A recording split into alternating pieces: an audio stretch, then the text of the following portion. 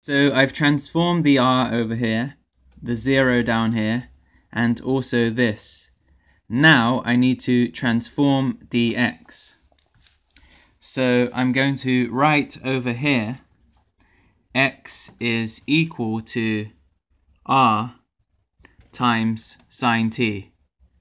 Now I'm going to divide both sides of this equation by r.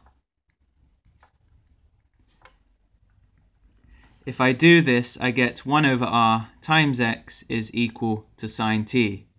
Now I'm going to use implicit differentiation to isolate dx over dt.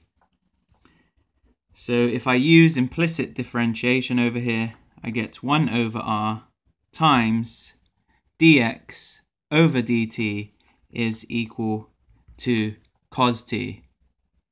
Now I'm going to multiply both sides of this equation by r.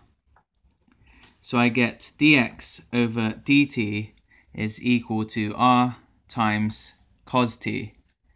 And now if I multiply both sides of this equation by dt, I get dx is equal to r times cos t times dt.